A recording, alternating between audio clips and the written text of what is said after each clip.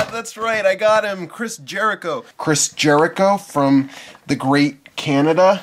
Anyone watching this from Canada? I love Men Without Hats. Their album, Rhythm of Youth, is really good. Now I'm back from the unboxing. Sorry I had to do a quick cut there. I had a little camera difficulty, but it's back online now. Back online-y. Are you guys still watching? I'm sorry for that.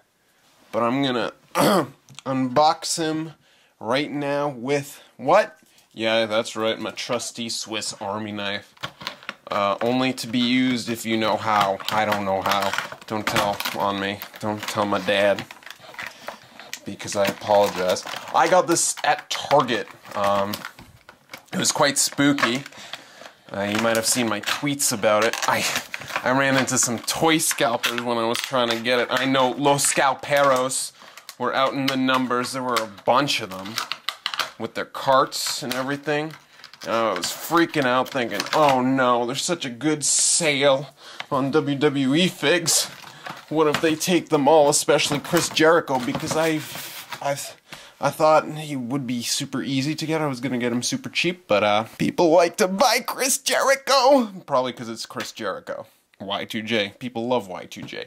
But luckily they didn't go to WWE first. They went to Hot Wheels. I didn't know people collect Hot Wheels. If you do, let me know and try and change my view why I should. Here's the case without him in it. Looks just like the case with them in it. Here are the people on the back. Most of them you don't need to get. I hear Kofi's good. I'm not going to get him, I think, though. Now to take him out. He's out. The thing about basics is that sometimes you get some that totally explain why they're basic. They're just bare bones. And then sometimes you get basics where you really question, man, I wish this was not a basic in Elite. Why'd they waste their time putting this out as a basic and not Elite? This is one of them. This is a really, really nice figure. Look at that detail on the legs. His one-piece underwear. Back it says Y2G 2013. It's 2014 now. Don't get confused, please. New face sculpt. I'm almost certain it looks a lot like the Miz's old face with the hair like that. But it's not bad when you look at it from this angle. But it kind of looks like something that would belong in the Backstreet Boys or something. Or NSYNC. Than Chris Jericho, but I'll let that slide. It's probably the tips that do it. Look at that. Ooh. And hey, check it out. They even did his tattoo on his hand. That's really nice. Articulation for this guy, he's loose on this figure. He's pretty loose, except for the feet, probably because there's all that extra paint. It's nice silver. It shines in the light. But other than that, man, it's just a figure. It's a good figure. If you want to get an extra one from the series, get it. If you don't have a Chris Jericho like me, this is my first Chris Jericho, guys.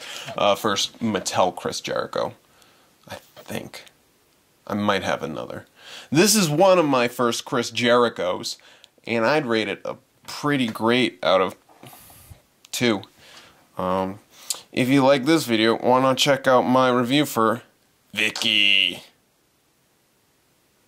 Or, if you'd rather watch a completely unrelated video, why not check out this Toy Hunt, where I found this basic series. Thanks guys for watching, and if you have any questions about this Chris Jericho, I'll answer it in the comments, because right now where it stands, it's a good figure, but it should have been Elite. This is Tommy wishing you a fantastic Figure Friday.